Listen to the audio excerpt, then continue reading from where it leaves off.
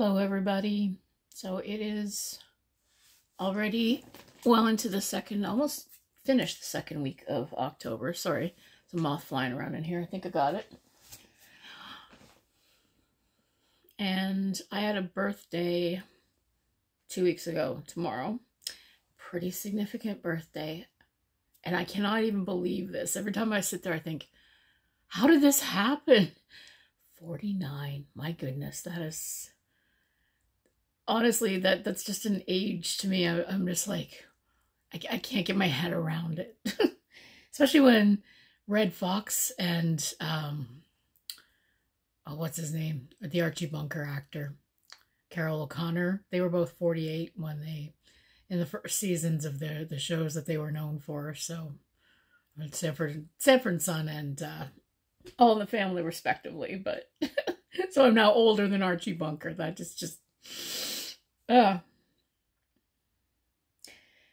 So I have never been ashamed to steal from other YouTubers, particularly Criminally, because he has some pretty good ideas. And last year he did a series called 50 Books to Read Before I'm 50.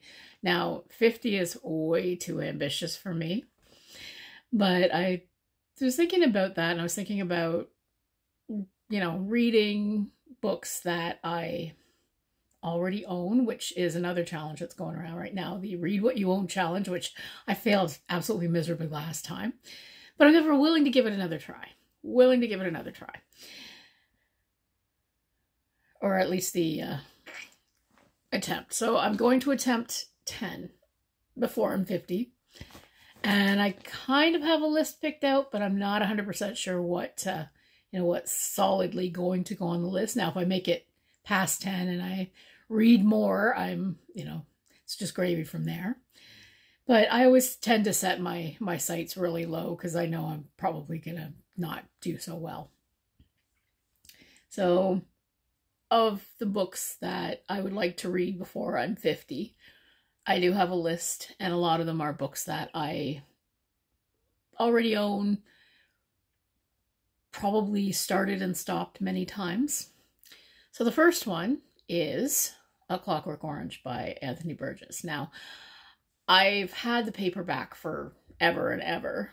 I don't know where it is right now, but it's somewhere on a shelf somewhere. And I always had a hard time getting into it because of it's called NASDAQ, that slang that the teenagers use.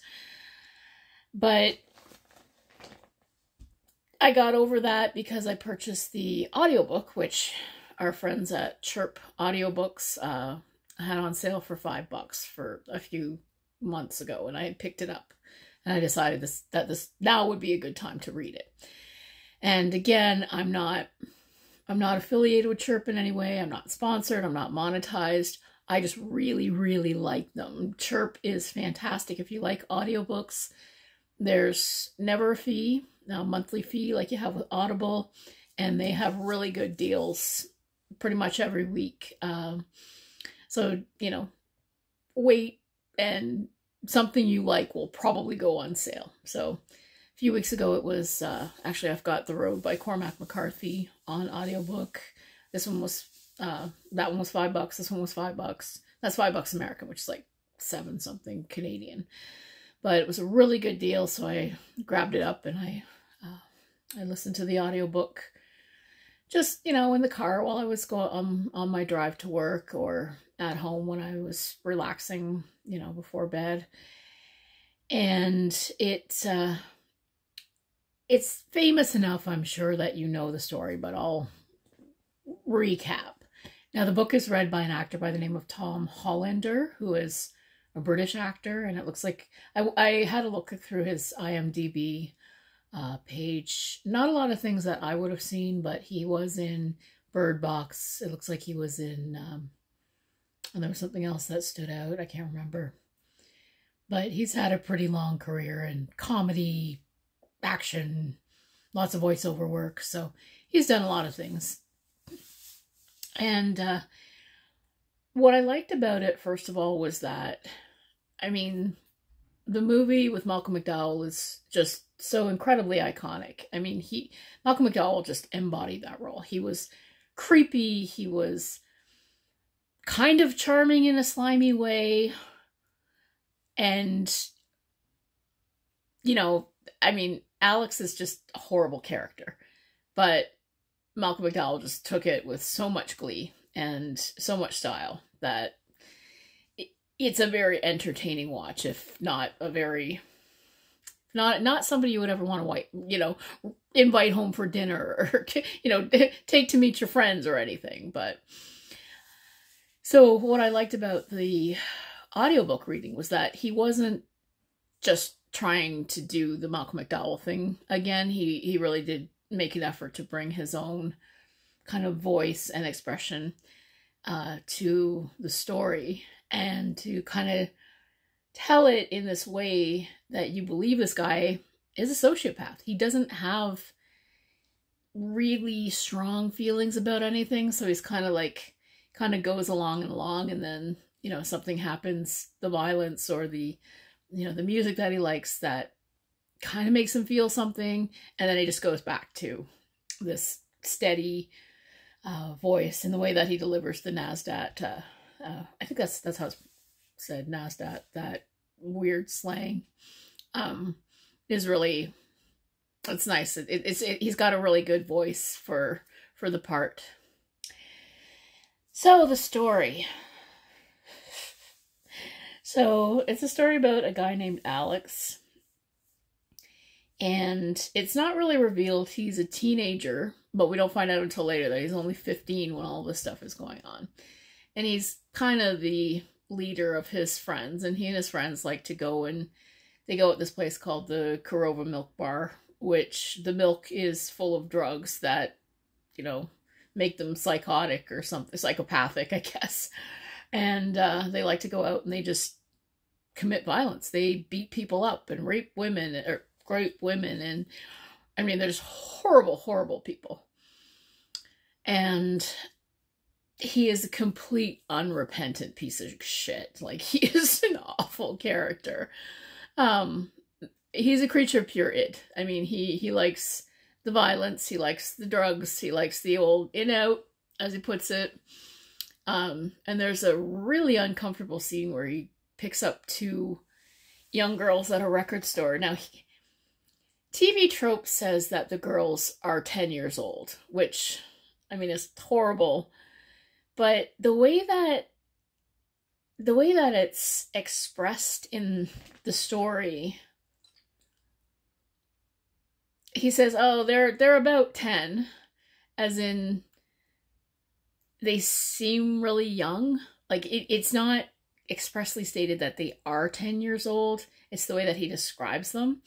So I choose to believe that they're a little bit older than that, but to Alex, he's trying to demean them to make them seem like children, because I just think that's really horrible. Anyway, which is not something that would even get published these days. I mean, this is another one of those books that really, really was, I mean, it was pretty shocking for its time, and I think it's another one that's kind of been banned in a lot of places and has a cult following for that reason. So he goes about his life, and he's pretty happy, as happy as a sociopath can be. And one day his friends decide that, he shouldn't be leader anymore. So he gets in a fight with all of them. He kind of wins and says, okay, you know what, you're going to do what I say. So they take him to this place, and they end up robbing and beating this old woman to death. And his friends abandon him, and the authorities show up. They arrest him. So after a couple of years in jail, when Alex is having, just as much fun in jail, I guess, as other places, but he's really miserable this time because he doesn't have his music and he doesn't have his fun. He gets taken to, I guess it's the magistrate or some council or something. And they decide, they tell him, if you'll put up with this experiment, you can get out early. So it's, hell yes, of course, anything to get out early. So they experiment with drugs and forcing him to watch violence until until it makes him sick. And he has a horrifically visceral, nauseous reaction to any kind of the things that used to make him happy, like violence and classical music and sex, are now, they just make him violently ill. So he's got no way to defend himself. And they turn him out into the world, saying that he's cured. And the moral question that is interesting is that they've taken away his choice. And that in order to be a truly moral person, you have to choose not to do bad things. You don't just not do bad things because it will make you sick. You don't do bad things because you know the difference between right and wrong.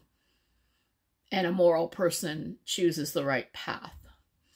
And I mean, that sounds heavy-handed the way that I describe it, but in the book, it's a question. It's an interesting question that gets raised. And that's another thing that I really enjoyed about it is it's not a book that's written just to, have a good story and entertain you. It really does ask a question that, people have been grappling with for thousands and thousands of years. Like, there are people who say that religion is the only thing that stops us from, robbing and beating and raping each other. But I don't think that's true. I think if there were no religion, we would still make that choice not to, not to harm each other. And it sort of predates movies like The Purge, where they ask the question, if there were no laws for one night, what would you get away with? But again, I think if it were a real situation, the vast majority of people would choose not to bring harm to other people, because most of us just don't want to do that, right? So, and then as the story progresses, Alex has more and more trouble in this new life that he's created for himself. And then by the end of it, he is somehow cured of his cure. So the question is, can something like that even last longer than, a few weeks or a month? And it's implied that he's happy, but he's gone back to his old ways. So the ending was a little bit, Alex is an unreliable, he's like the king of unreliable narrators anyway, but he's, it's a little bit hard to tell exactly kind of how the story ended. Like, is he cured? Is he going back to his old ways? What is he doing now? And by the time he gets out, his old friends are, or at least one of his old friends, no, two of his old friends are cops who are just doing the same thing, only they're doing it on the other side of the law, which makes, again, a statement about what we used to call oppressive state apparatuses. The ones that would come down and try to force you to behave with violence, but they're just as bad as, the criminals creating all the problems, right? So it's a really interesting book, particularly the language, the slang, kind of once you get used to it, has a really nice rhythm. And Alex is he's a horrible character, but he's a very compelling character. And it's definitely worth a read if you haven't. And I really, really liked the audiobook. I liked just the sound of the actor and the way that he presented it, the way he spoke those weird words, which apparently is a mix of British rhyming slang. I think Russian, maybe a little bit of Latin, Croatian or something. I don't know. And it does get kind of easier. You get the rhythm of it as it goes. So great read. I'm going to give it, yeah, that one's, I'm going to say that's pretty close to a 5 out of 5. No quibbles or complaints at all. It was, that was a good one. So that's the first on my books I already own, and 10 books that I would like to read before I turn 50, which will be next year. I know, I can't even think about it. And so the next few weeks is Halloween, yay!